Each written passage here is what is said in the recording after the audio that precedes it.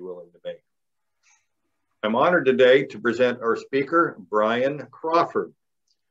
Brian is a retired computer programmer living in Marin County with his wife, Linda, and son, Nathan. He has written many fiction and historical books, including Shipwrecks of Marin and The Bolinas Fairfax Road, a history of one of Marin's most scenic routes. Born in Ohio in 1947, Brian attended Ohio State and Antioch College, but dropped out and went to the Haight-Ashbury for the Summer of Love. Many adventures around the world followed. He returned to the U.S. in 1974, married Linda, and had their son, Nathan, in 1988. Retired in 2014, Brian pursued many outdoor activities and participated with numerous civic groups. He also volunteers as a researcher and archivist in the map annex of the California Marin County Free Library. He's done research and written articles for the Marin History Museum, the California Room, and the San Anselmo Historical Society. So please welcome Brian Crawford. Hi, thank you. Welcome everyone. Good morning. I appreciate you logging in to check this out. I hope everybody can hear and see adequately. If you have questions, as I said, you can move your cursor to the bottom of the screen and open a chat, and you can talk to Joe and hopefully resolve any issues. So let me begin. How did I become the self-appointed expert on shipwrecks in Marin? I'm one of those peculiar people who love to read old newspapers. And the University of California, Riverside has this wonderful website called California Digital Newspaper Collection, where they publish many, many newspapers. 6 million pages of newspapers are posted there online for everyone's access. So you can browse around and search for things. So I do a lot of my research there. And in doing that, I stumbled upon the wreck of the steamship Pacific. This was, it went down in a collision off Cape Flattery, Washington, in 1875. And it was just a terrible wreck. No one knows how many people died because there was a crowd that went aboard just at the last minute, and they bought their tickets on board. A lot of gold miners coming down from British Columbia crowded aboard, and they were all carrying lots of gold in their pockets, which was not a good thing when they struck the ship, the clipper Orpheus, and went down so fast that people said it couldn't have sunk faster if it had been made of glass. So I ended up writing a book about this called this Steamship Pacific. And in doing the research for it, I was scanning the newspapers for any mention of the word wreck and founder and sinking and things like that. And I just kept coming on so many hits that were not related to the Steamship Pacific, but were other wrecks. And I realized how many of them were on the coast of Marin County. And that just kind of got me curious, you know, how many were there? And so I started doing a little work on it and found that there were many hundreds of wrecks. These are all pictures of wrecks on the Marin County coast. This is a tiny sample. There are several lists of wrecks that have been compiled by the Park Service, by the Maritime Museum, by various authors. And I went through all those lists and brought them together into a list and eliminated duplicates and came up with over 250 wrecks. But as I went through the newspapers, I found many wrecks that weren't on anybody's list. And so I just started collecting them and ended up deciding to write a book about the shipwrecks of Marin that would be the definitive text on every known shipwreck that has occurred in Marin County. And so it seemed that there was a wreck nearly every week, it seemed. And I was wondering why, you know, why is it so terrible? And the reason is, of course, our geography. It's not a forgiving coastline. Any ship that comes on this coast and doesn't go into one of the rather obscure and hard to see entrances into the bays runs into a very rocky coastline. And of course, also it's foggy. So the very first European ship to lay eyes on Marin, Francis Drake, he commented on the fog in 1579. "Hence come those thick mists and most stinking fogges, wherein a blind pilot is as good as the best director of a course." So in the 442 years since he was here, hundreds of captains have strained their eyes into the murk and muttered very similar sentiments. This is just a small portion. This is just Point Reyes and some of the known shipwrecks along that part of the coast. Marin is often considered a graveyard of ships. There are 84 known wrecks on Point Reyes alone, and 50 more on Duxbury Reef at Balenes. I was struck by the number and frequency of the wrecks, and I started a systematic search of the newspapers. Many were filled with real drama, people fighting for their lives in the icy waters, tragic losses, heroic lifesavers risking their lives to save others, and experienced captains making fatal mistakes. I determined to write a definitive collection of every known shipwreck in Marin. This, of course, required defining the scope of the work. Just what is a ship, what is a wreck, and what is Marin? I arbitrarily decided that a ship was anything larger than a skiff or a rowboat. Stories of duck hunters shooting the bottom out of their own skiff didn't make the list. Similarly, a wreck meant actually sinking or going aground, though not necessarily lost. Many of these ships were pulled off and saved. Then the other issue was what to include geographically. So I defined the geographic limits of Marin County as the way the government does, 3 miles off the Pacific coast, then following the county line around the south and the Bay coast. This includes much of San Pablo Bay and all but tiny slivers of Red Rock and Angel Island, but almost none of the Golden Gate except the actual southern shore of the headlands. There is a number of wrecks that hit either Angel Island or Red Rock, and I had to carefully research which side of the islands they hit to determine if they were in Marin or not. With so many wrecks documented, I can only touch on a handful of the more important and dramatic ones today. In my researches, I came up with 307. That's what I put in my book. I'm now working on a second edition, and I've identified 23 more. So I'm up to 330 and still going.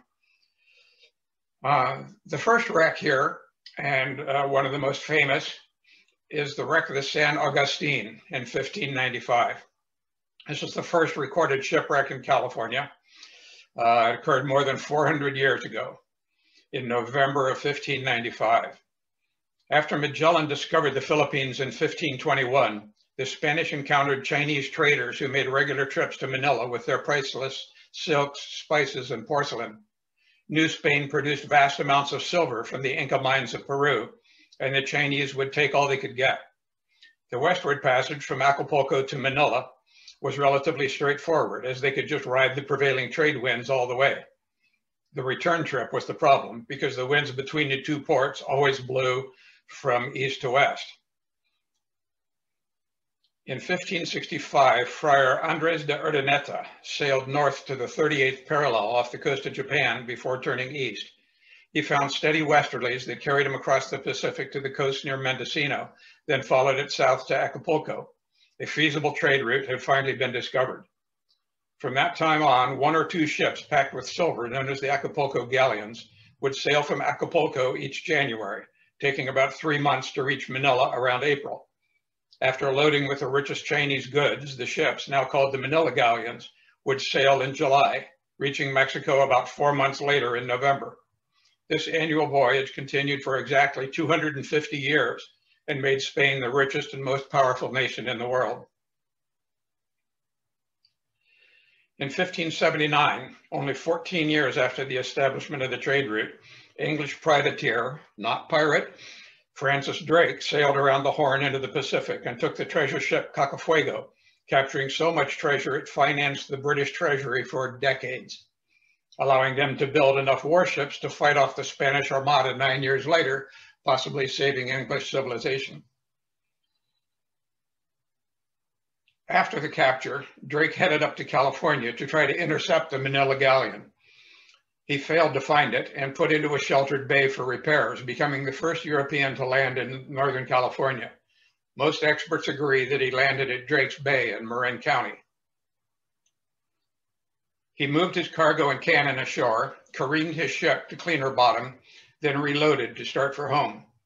Since he was going by way of China, he didn't need a large quantity of Chinese porcelain that he had captured from the Spanish. So he left it on the beach, along with up to 30 of his crew, including his mulatto girlfriend, to find his own way home. Drake's attack shocked the Spanish. Captains of the galleons wanted protected harbors on the American coast where they could find shelter and repair and provision their ships while protected from the English.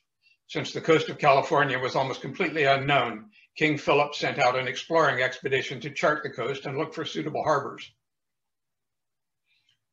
The man he chose for the job was Sebastian Cermeño, a 35-year-old Portuguese navigator of great abilities and experience. Cermeño leased a galleon, the San Agustin, of about 80 feet and 200 tons. He hired a crew of 80 of the best seamen he could find in Manila. They loaded 150 tons of cargo, mostly porcelain, gold, and silk. They also carried a sturdy launch, disassembled for stowage, to assist in the survey of the American coast. Riding low in the water with their heavy cargo, the San Agustin left Manila on July 5th, 1595. After a hard voyage, they finally spotted land near Point Trinidad in Humboldt County. Cermeño's crew were exhausted and unhealthy, and everyone was concerned about the soundness of the ship. They started cruising slowly down the coast, looking for a protected harbor where they could refit and do some hunting for the fresh food they craved.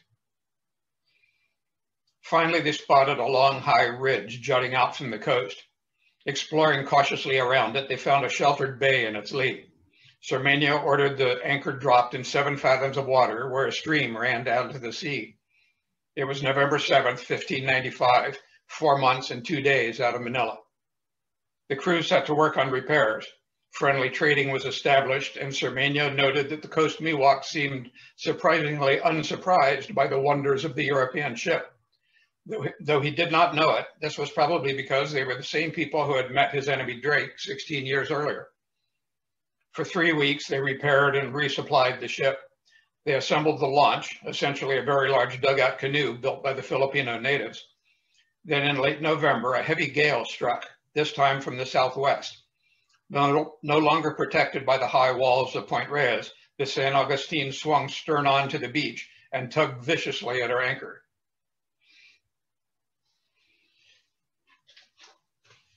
Cermeño and most of his men were ashore at the time and could only watch helplessly as the anchor pulled free and the galleon drove up onto the beach with massive seas washing over her decks. The few men remaining aboard fought for their lives, but several were drowned. Some accounts say 4, others 7 or 12. As the survivors looked on in horror, the ship was smashed to pieces and the precious cargo lost in the surf. When the storm finally passed, Cermeño gathered his men. Their only chance of reaching home, he told them, was for all 76 survivors to cram into the tiny launch and try to sail more than 2,500 miles to Acapulco. They had saved a few bales of silk and some crates of porcelain. Cermeño had these buried on the beach to be picked up later. They loaded the few provisions and supplies they had salvaged into the launch and set off to the south, very low on food and very likely hope. They stopped occasionally to gather acorns and other native foods, but continued pressing on every day. 6 weeks later, they arrived in Acapulco. Cermeño had managed this tremendous open boat journey without losing a single man.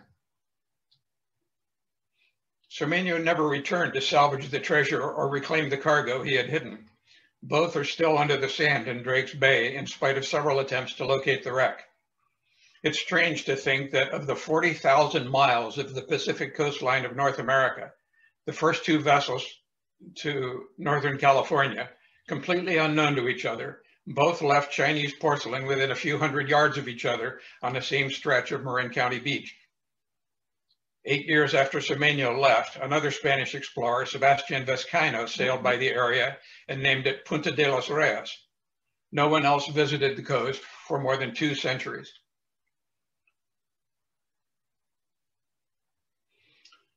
The next account we have of a shipwreck in Marin was 246 years later. This was a small French schooner, Ayacucho, in October of 1841. Her owner and supercargo was a 29-year-old Breton named Joseph-Yves Limentour.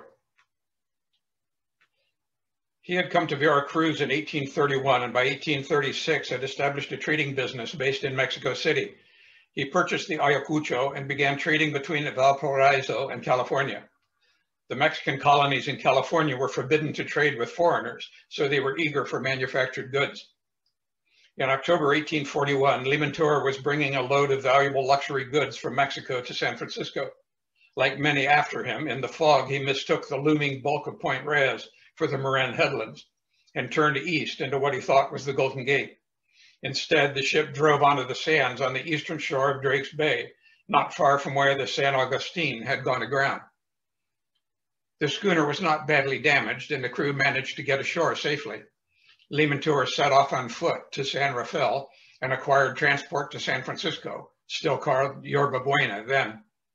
He arranged for his cargo to be brought to the town where the local elite snapped up his exotic goods. The Ayacucho was written off as a total loss and eventually broke up in the surf. Limentour returned to Mexico City, a wealthy man. Limentour came back to San Francisco 12 years later in 1853. By this time, California was an American state, and the gold rush had turned the village of Yerba Buena into the city of San Francisco, with 250,000 people. Limentour had with him a number of Mexican land grants, signed by the governor of California in 1841, Manuel Micheltorena, granting several large tracts of land to Jose Limentour. The lands claimed were enormous, over 300 square miles, including Cape Mendocino, Tiburon, Alcatraz, the Farallones, much of Monterey, Tulare, and Lake counties, and all of the city of San Francisco south of California Street. As you might imagine, Limentour's claims were taken to court. Some experts initially judged that the grants and signatures were authentic, but after 4 years of legal battles, the federal court ruled that the grants were forgeries. Limentour was arrested for fraud, but ever resourceful, he posted bail and skipped to Mexico City, where he died in 1885. All that remains of Limentour's supposed empire in California is the lovely beach that bears his name. The next wreck I wanted to talk about also left its name in Marin. This was the Duxbury, though it barely qualifies as a shipwreck. She was built in Boston in 1833 and was only 109 feet long, though a full-rigged 3-masted ship. She worked the Atlantic coast for the first 15 years, but then came the news of the gold strike in California, and hundreds of thousands of men suddenly wanted to get to California as quickly as possible. A group of 25 Harvard students and alumni decided to give up their careers and join the rush. They formed themselves into the Old Harvard Company. They raised the funds and bought the little Duxbury. They hired an experienced captain, 36-year-old William Cheever Varina. They published this poster to attract paying passengers, especially ladies, you'll note down here, though none took them up on the offer. The fare of $125 is equivalent to about $4,000 today, so it was a significant outlay. In the middle of a New England winter, they set out into the Atlantic on February 9th, 1849. They knew they had many months of travel before them. The fastest ships took well over 100 days to reach California, and the Duxbury was anything but fast. But the boys were young and enthusiastic and fun-loving, and they threw themselves into the work of driving the ship south. They made up games and sports and played practical jokes on each other. One wag started a ship's newspaper called The Petrel, full of jokes and anecdotes at the expense of one boy or another. On August 21st, as they were approaching their destination, they encountered thick fog near the coast. Captain Varina thought that they were entering the Golden Gate, but then there was a jolting halt. The Duxbury was too far north and had struck the reef at the mouth of Bolinas Bay that now bears her name. Duxbury Reef, as you can see, it nearly blocks the entrance to Bolinas Bay. At low tide, as in this picture, it runs out for miles. At high tide, that whole end of that isn't visible, and it has presented a serious hazard to navigation for a century. Fortunately, the damage was slight, and the passengers and crew pulled the ship off the reef with their own boats and back into open water. The next day, they arrived in San Francisco, sold the ship, and headed out for the gold fields. Of course, like most gold miners, not many of them got rich, but a few did.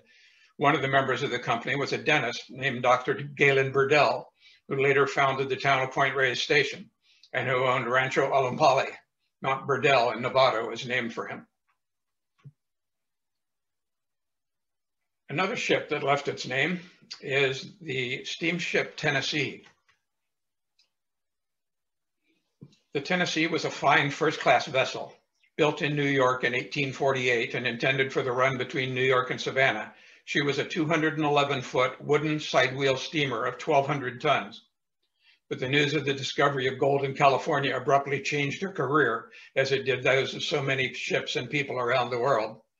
She was purchased by the Pacific Mail Steamship Company and refit to carry an additional 350 passengers in steerage. In 1849, she steamed through the Straits of Magellan and up to Panama, arriving in March 1850. The Tennessee was the first large ship to arrive there after the news of the gold strike swept around the world. 3,000 would-be passengers met her at the dock and clamored for passage to San Francisco, offering any fare.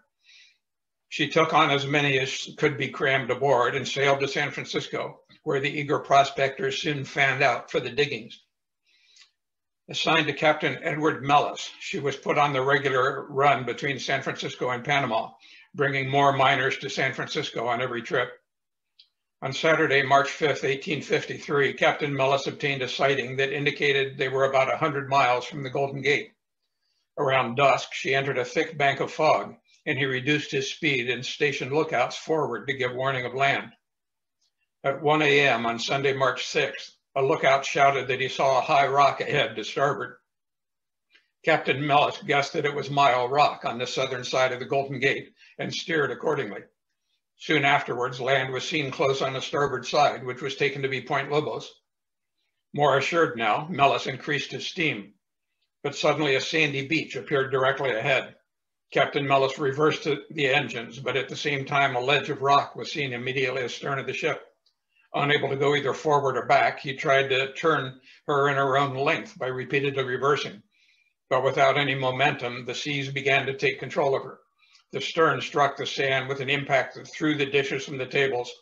The confusion and excitement when she first struck was great, but order was promptly restored. The sea then swung her around and she went broadside onto the beach. As soon as she went on the ground, Mr. Dowling, the chief mate, jumped overboard and swam to shore with a line by which to haul a hawser ashore.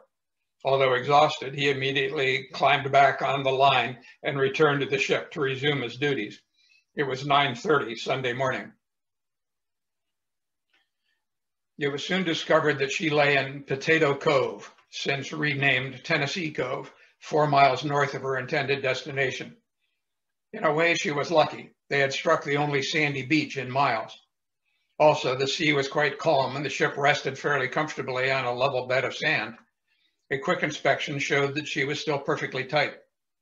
The passengers, mail, baggage, and provisions were all safely landed from the ship within 4 hours, and there was every expectation of getting her off with little damage. The crew brought the sails ashore and erected makeshift tents for the passengers, complete with beds and bedding. Some of the officers led a party of 100 passengers, including 4 ladies, overland to Sausalito to get help. They straggled into town late in the afternoon. Wires were sent to the ship's agents in San Francisco, and the steamer Confidence was dispatched to Sausalito to pick up the hikers. The steam tug Goliath, Captain Totten, was hired to go to the site of the wreck. When she arrived, they found the seas had turned the big ship's head to the shore, embedded 2 feet deep in the sand. The Goliath anchored close by for the night. During Monday night, the rollers came in heavily on the beach, lifting the ship up from 4 to 5 feet and thumping her heavily down on the sand as they ran back. By Tuesday morning, she was clearly stuck and she was a wreck. The Tennessee gradually broke up and the pieces drifted away over the following months. The engines and machinery remained visible for many years.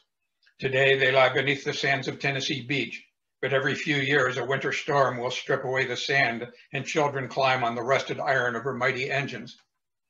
By the way, I just noticed a thing in Facebook this week that someone had seen a piece of the engine there on the beach. It's down at the far south end of the beach, down in here.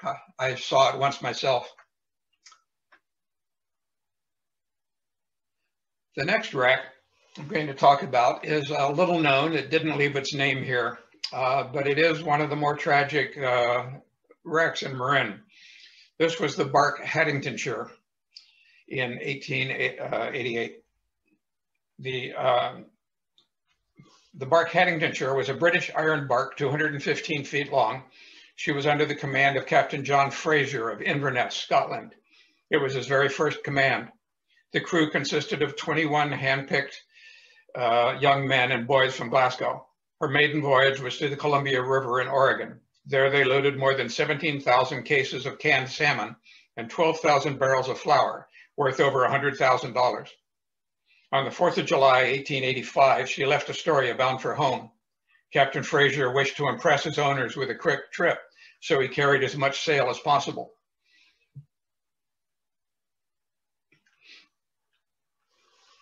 As they approached the equator on the 25th of July, they were struck by a sudden severe cyclone that knocked the bark flat with her mast in the water.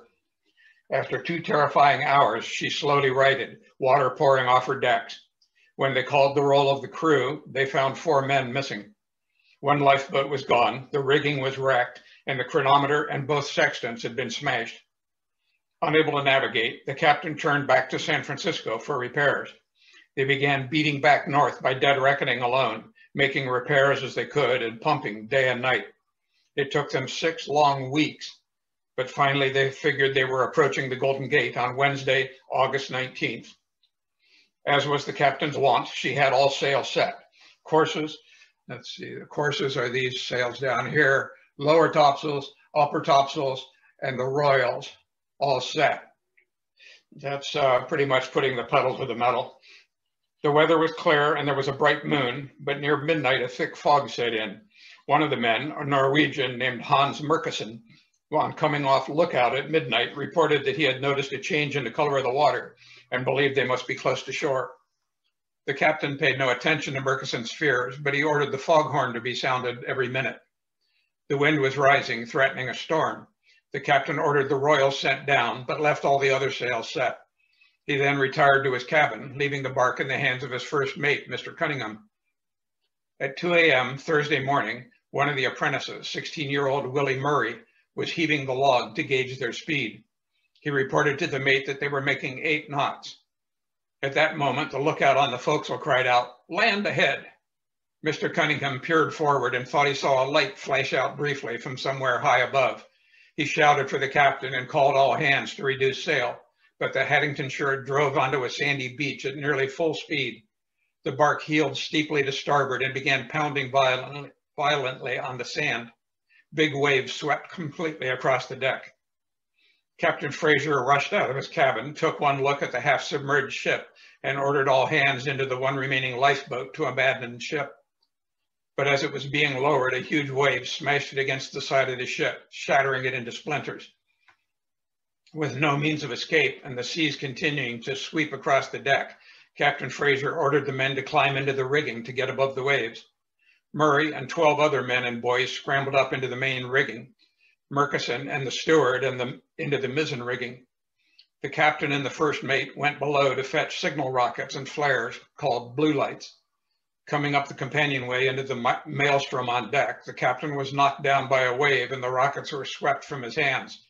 He managed to light one of the flares, then he and the mate climbed up into the mizzen rigging. They had to climb up into the topmast rigging as the waves were now reaching the lower tops.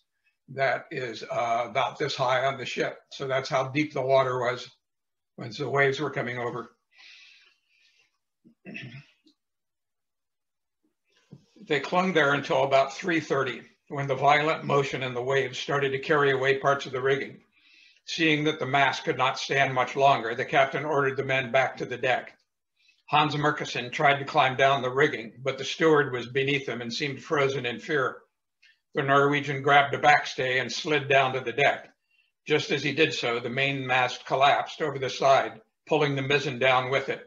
Everyone was thrown into the water. Murkison was washed into the sea with the captain and steward. He was the strongest swimmer and tried to lead the other men toward the shore. The waves were tossing around crates of salmon, and the three men became separated. Murkison was caught by a huge breaker and thrown up onto the beach. He was slammed down onto the sand so hard that he lost consciousness. After the mast came down, Willie Murray found himself on deck, tangled in the broken rigging. He crawled up out of the wreckage, but an instant later, a wave swept him overboard into the icy sea. He could hear men screaming and crying for help, but it was so dark he could see nothing. All the events of his life passed before his eyes, and especially the faces of his family and images of his home in Scotland. Terrified and exhausted, he gave up hope and resolved to breathe in water and drown to end his misery. He sank, and the water closed over his head, but almost immediately his toes touched sand. Regaining hope, he pushed off the bottom and resumed his struggle, though the surf dragged him back out again and again. He was slammed down hard on the sand and twisted his ankle painfully. He leaped up and hobbled up the beach out of reach of the waves, then collapsed in a faint. When he awoke, he guessed that several hours had passed. He sat up and looked around. He had no idea where he was. It was still very foggy, but there was the faintest hint of dawn in the sky. He was soaked and shivering in the icy wind. He couldn't see the ship or any of the crew, just a long, straight beach running off into the darkness in both directions. He called, but received no answer. His ankle was very swollen and painful. He struggled up the beach to a line of scrubby sand dunes, then made his way along them until at last he came upon a path. He followed it inland until he caught the familiar sound of cows mooing. Then some buildings loomed up out of the dark. He went up to the nearest one and banged on the door. He kept banging until he saw a light moving inside.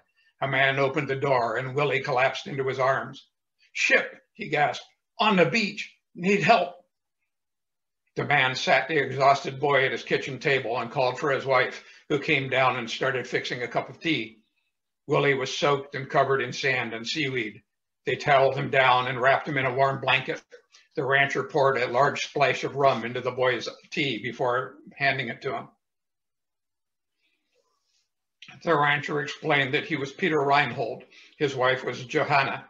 They ran a dairy ranch, now the historic Bee Ranch, in the remote windswept lands just behind South Beach on Point Reyes. Willie said that there were probably other survivors still on the beach or on the wreck. Peter went out to wake up his ranch hands. Willie was cleaned up and given warm, dry clothes and a hearty breakfast. Peter came back in to say that they were leaving for the beach. Willie's ankle was so sore that he couldn't go with them. Peter and his men got their horses and rode down to the beach, arriving just as day broke. 100 yards offshore were the twisted black remains of a large ship. Her masts were down, waves were breaking completely over her, and she seemed about to break up. There was no sign of anyone on the wreck or on the beach. They shouted and waved their lanterns, but got no reply. The men split up, heading each way to search for survivors or bodies. One party soon came upon a man lying face down on the sand. As they gathered around, reluctant at first to touch the body and whispering among themselves, the apparent corpse suddenly raised its head and looked at them, as startled as they. He told them that his name was Hans Murkison, able seaman. He had left the ship with several other men and thought that they had probably reached the shore as well. While the men continued their search for other survivors, Peter Reinhold offered the seaman his horse to ride back to the house. Like many sailors, the Norwegian was unaccustomed to riding. He looked askance at the horse. "If it's all the same to you, sir," he said, "I'll walk." Accompanied by one of the men, he trudged off through the deep sand toward the house. No other survivors were ever found. A week after the wreck, a man named Owen Smith found a body tangled in the kelp along the tide line. He covered the body and walked 25 miles to Olima to call the county coroner, Edward Eden, in San Rafael. Eden and a reporter drove his hearse to the Olima Hotel, where they met the British consul, George Stanley, and the young apprentice, Willie Murray, who told them the whole story of the voyage and shipwreck. They then left to go see the body that had been recovered. The wind was brisk and cold on the beach. They gathered around, and Coroner Eden pulled back the cover to reveal the body of a boy. His clothes were filled with sand, his hair tangled with seaweed, and his face sunburned. His eyes were open and bright, and he appeared to just be resting. Willie burst into tears at the sight and said that the boy was his friend and fellow apprentice, Frederick Popham.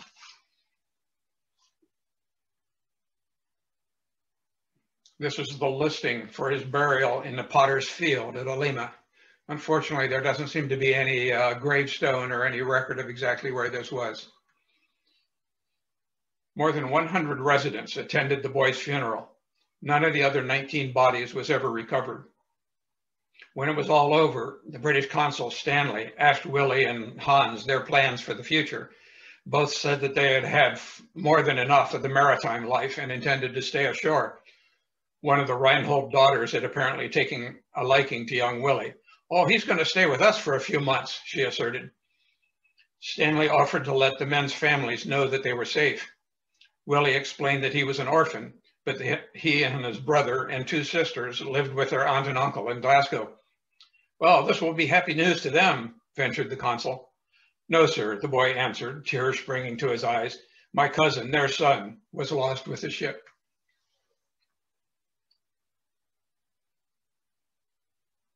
I have one more wreck to tell you, and this was a rather tragic story as well. The story of the Hanalei in 1914, one of the most poignant and tragic wrecks that ever occurred on our coast. The Hanalei was a wooden-hulled steam schooner, 175 feet long. In 1906, she was put on the run between San Francisco and Los Angeles. She was so popular with Los Angeles students attending the northern universities that she became known as the University Boat. Jack London sailed in her to gather material and inspiration for his books. In 1913, she began ferrying lumber and passengers between Eureka and San Francisco.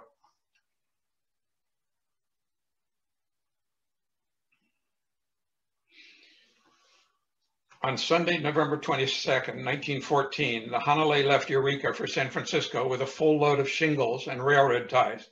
She also carried 35 passengers, many headed home for Thanksgiving later that week. She had a crew of 31, commanded by Captain John Carey. A heavy fog came in during the night and visibility was reduced to near zero. About 10:30 Monday morning, Captain Carey got a good sight through the fog on the rocky bluff of Point Reyes. He estimated that he was 3 miles off the point. He told his second mate, William C. Reese, that they would steer a course to clear Duxbury Reef, then head for the entrance to the Golden Gate. At 11:30, he retired to his cabin, leaving Reese in charge. At 11:45, he went below to have lunch. At 11:50, the lookout at the bow suddenly sang out, "Breakers ahead!" First Officer Thomas Scotty McTeague was washing up in his cabin when he heard the call. He rushed to the bridge, but before he got there, the Hanalei was on the rocks. McTeague reached the bridge and found Reese staring dumbly at the cliff only 40 yards away. I thought I heard the Duxbury Reef whistling buoy, and I hauled the ship in," said Reese. McTeague turned to the radioman, Lauren Lovejoy. "Send out an SOS at once." Lovejoy went into the radio shack and began hammering out the Morse code. Captain Carey rushed onto the bridge. "It was my fault, Captain," said Reese. "I turned too soon." Carey peered up at the 200-foot cliff looming over the bow. He could see at once that they were stuck fast, but he thought that since they were so close to shore, they would be rescued fairly easily. Frightened passengers were already pouring out onto the deck. Women were screaming, and every time the ship slammed down on the rocks, there were more cries and shouts. Captain Carey went out on the wing bridge and called down to the throng of passengers milling around on the foredeck. "Everyone, please keep calm.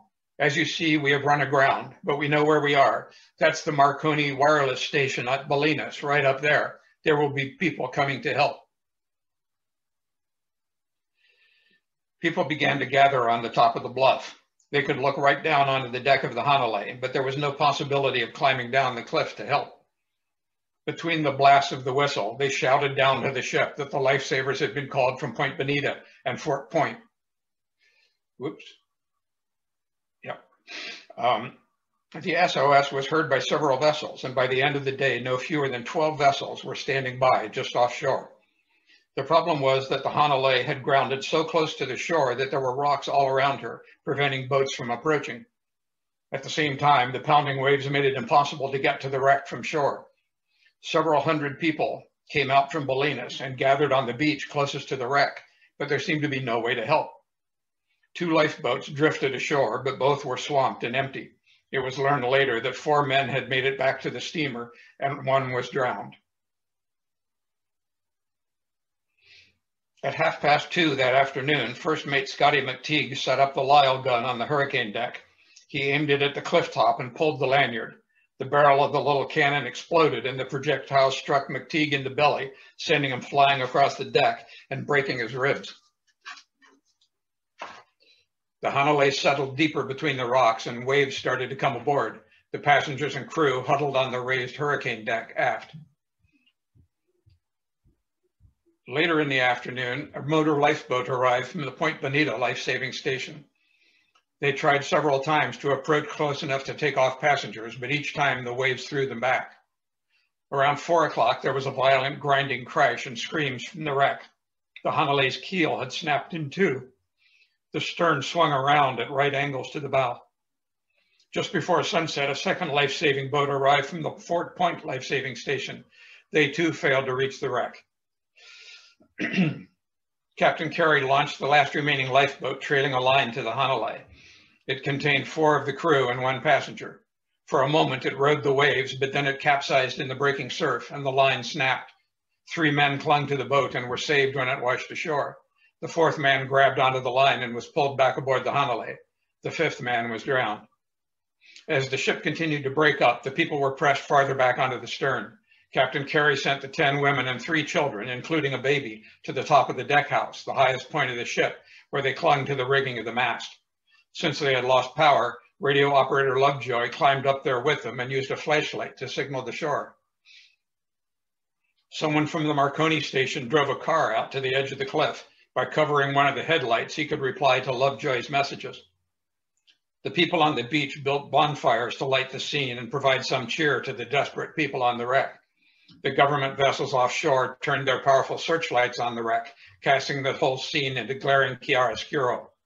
There was a brief break in the fog, and the people on the beach and atop the cliff could clearly make out the people on the wreck, one solid mass of squirming bodies clinging to whatever they could grasp as the waves swirled around them. But then the fog soon closed around them again. The San Francisco Examiner arranged to send a larger mortar gun and the crew of the Golden Gate life-saving station to the scene of the wreck. The crew and gun were shipped to Sausalito. A truck met the lifesavers at Sausalito and began the long drive to the site of the wreck. At 5:45, Elwood Schwerin, a UC student from Berkeley, volunteered to try to swim a line ashore. He tied a line around his waist and threw himself into the waves. He swam toward the roaring bonfires on the beach, but again and again he was pulled under and nearly drowned. With an almost superhuman effort, he managed to reach the shore and was pulled up onto the beach in a fainting condition. His first words were, "Did you get the line?" But in his struggle in the waves, the line must have slipped off, for it was no longer attached to his waist. He collapsed and the lifesavers had to revive him. 3 other passengers tried to swim ashore. Only 1 made it and was pulled from the water unconscious. The Point Bonita lifesavers landed on the beach and set up their own Lyle gun. Around 11 that evening, they fired a line toward the wreck.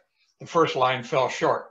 They loaded their second charge, and this time the line bounced off the side of the vessel before anyone could grab it. They only had the 2 charges and could do nothing more. At midnight, the watchers on the shore heard singing. It was the people on the Hanalei singing hymns to keep up their courage.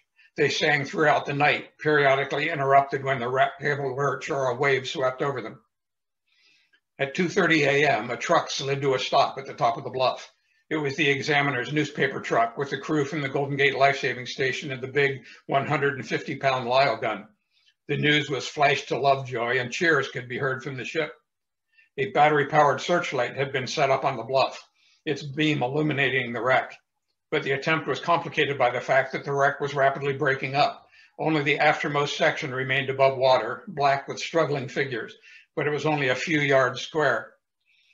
Captain Nelson fired the line toward the ship, but it fell wide. The men had to reel the line back in for another try. Each time, Lovejoy flashed back how to correct the aim. Now, again and again, the line shot out, but never close enough for the people to reach it. At 4:40 in the morning, after more than 16 hours on the rocks, it was clear that the hull could not stand much more. Waves covered the deck, and the people on the cabin top were sometimes hidden in flying spray. Those watching helplessly from the shore could clearly hear the people on the ship singing, "Nearer, my God, to thee." Suddenly, the lovely old hymn was broken off by a loud, grinding groan of wood and a howl of despair. Lovejoy flashed the message, "The Hanalei is breaking up. We are taking to the water. May God save us." The Coast Guard cutter McCulloch was close enough that they, quote, "saw the wooden timbers of the doomed vessel bulge open, close, open again, and then burst like a watermelon struck with a sledge," unquote.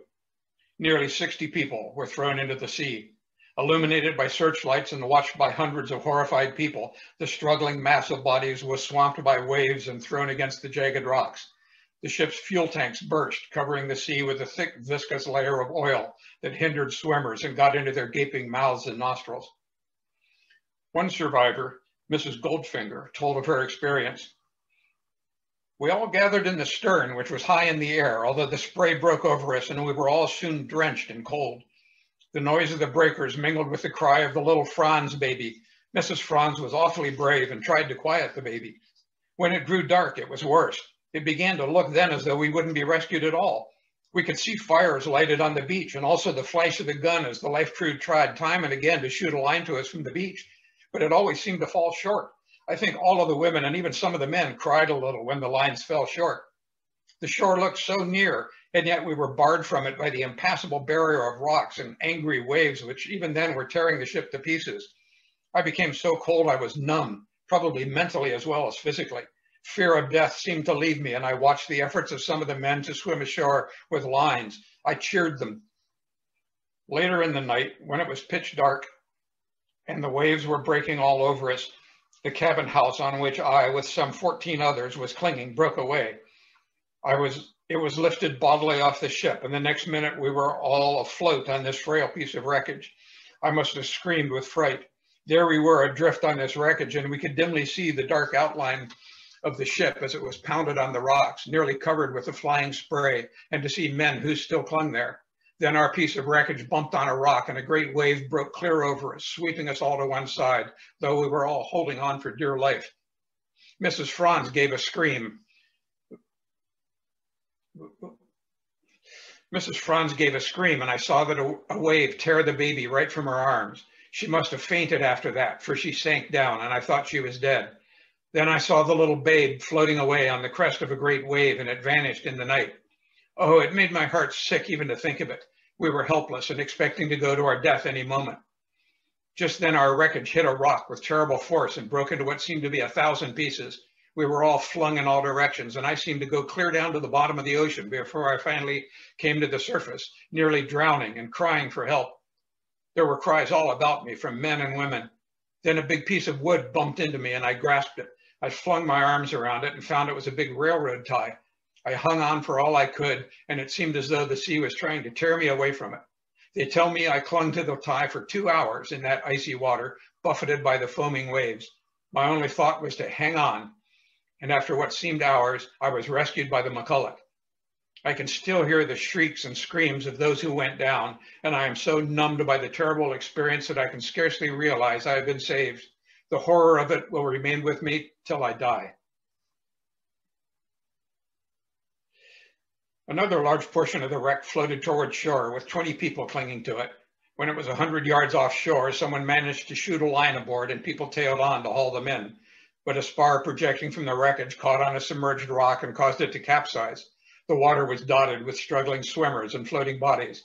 The wreckage was washed up onto the beach, and the lifesavers waded out and rescued 6 men still clinging to it, including Captain Carey and First Mate McTeague. Other lifesavers and citizens ventured out into the waves to try to reach people still struggling in the water. Boats from the government ships also nosed about as close to the rocks as they dared, picking up both survivors and bodies. Of the 35 passengers aboard the Hanalei, 20 were rescued and 15 died. Of the crew, 26 were rescued and 5 died, including Second Officer Reese, who had caused it all. 3 lifesavers died as well. Before I conclude, I want to honor the men of the United States Life-Saving Service, founded in 1848. The service established stations in the fog-shrouded waters around San Francisco, Golden Gate Park in 1877, Fort Point in 1899, Point Reyes in 1890, Point Bonita in 1899, and Bolinas in 1915. That same year, the service was merged with the United States Revenue Service to create the Coast Guard. These men went out in the most appalling conditions, in many cases giving their lives to save others. My book is full of their brave deeds. Were it not for the vigilance and courage of these men, the toll of the dead would be far higher than the 200 people known to have died on the coast of Marin. So these are the stories of 6 of the shipwrecks of Marin. The book has many more details on these, plus over 300 more. I'd be happy to answer your questions.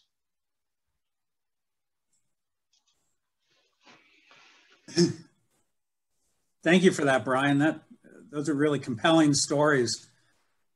Tragic stories, many, but also the stories of the heroism, all the lives that were saved. So thank you. If anybody has any questions, you can use the Q&A feature down below. And one question I had, there have been hundreds of shipwrecks. I'm wondering, is there any idea of just how many perished in these shipwrecks collectively? Yeah, I think around 200. Some of them are unclear. The numbers aren't known.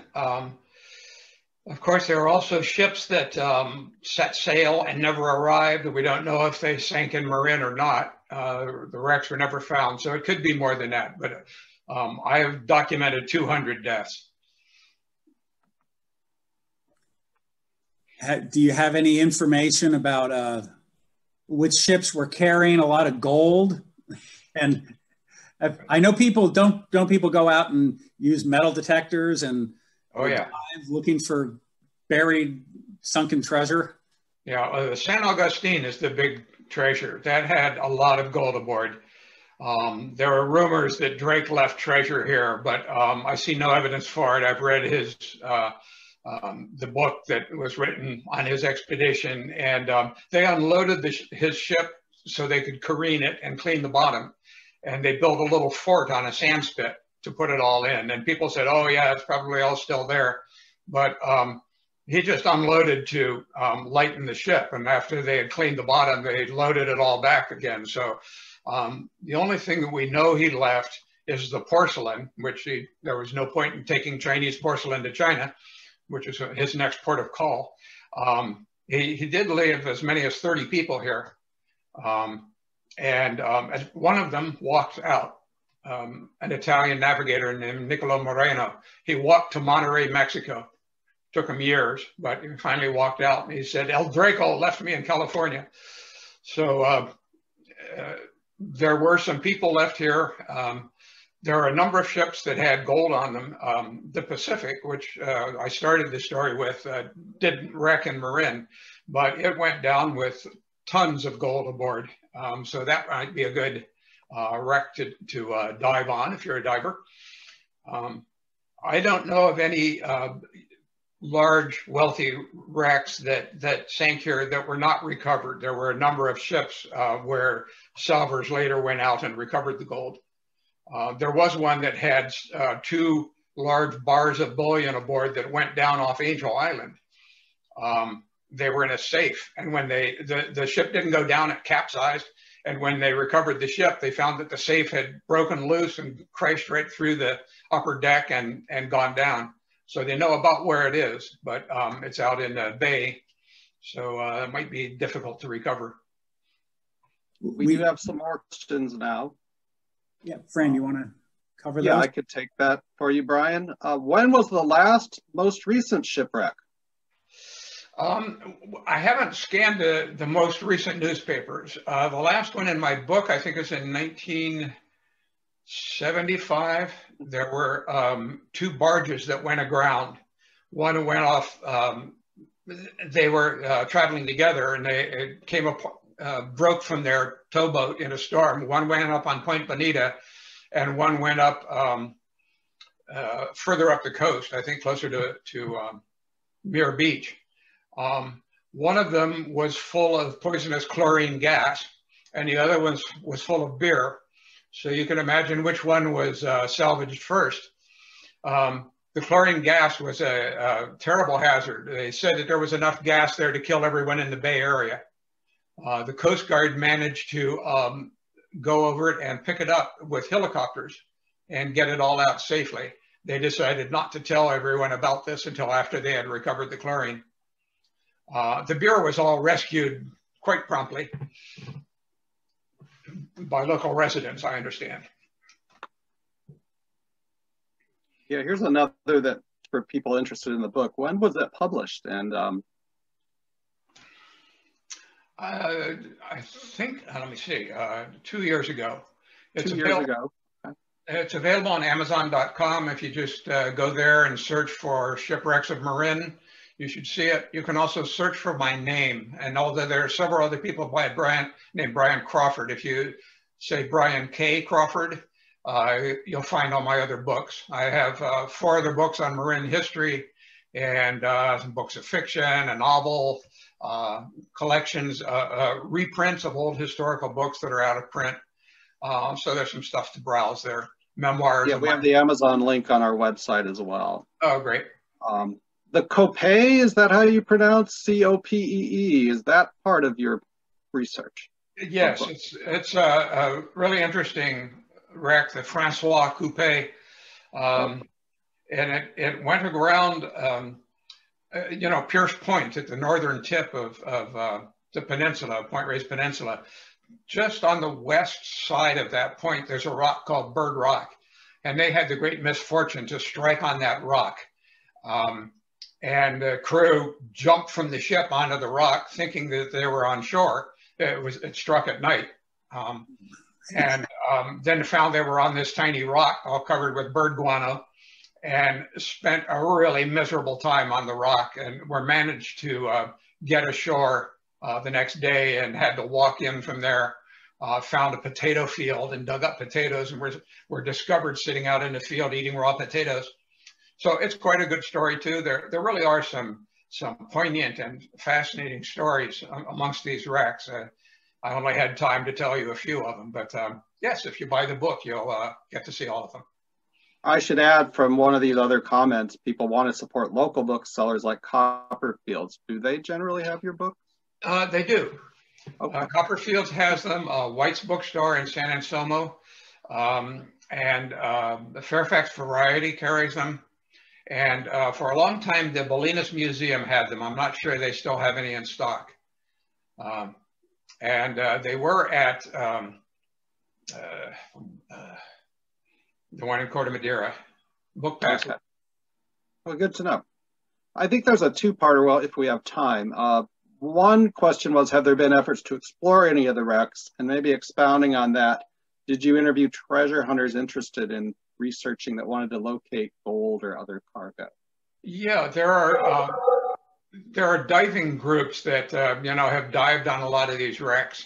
There's a really fascinating one right off of Point Bonita there, the New York, yeah, I think it was, and it was carrying quite a lot of treasure. There were salvage attempts at the time, but it's considered so dangerous out there at Point Bonita that the Park Service really discourages diving there.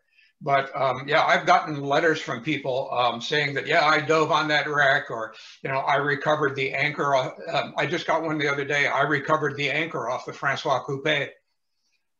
So yeah, some of them are accessible. Of course, everyone would like to find the San Agustin. The Park Service launched a sonar survey, ground penetrating radar and stuff, and they found a number of large objects buried in the sand right about the site. But I think they never had the funding to excavate it.